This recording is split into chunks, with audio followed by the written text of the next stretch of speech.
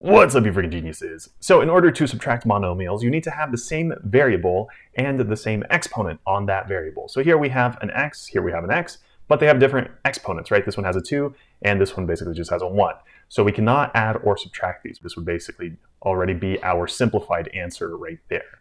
Now here we have 5xy squared minus negative 3y squared x. So here you can see we have an x and an x. They both have the same exponent, a 1, and we also have a y squared and y squared. So even though they're in different orders, right, this one's xy squared, and then here, this one's y squared x, that's totally fine. It doesn't matter because with multiplication, order doesn't matter, right? X times y is the same thing as y times x.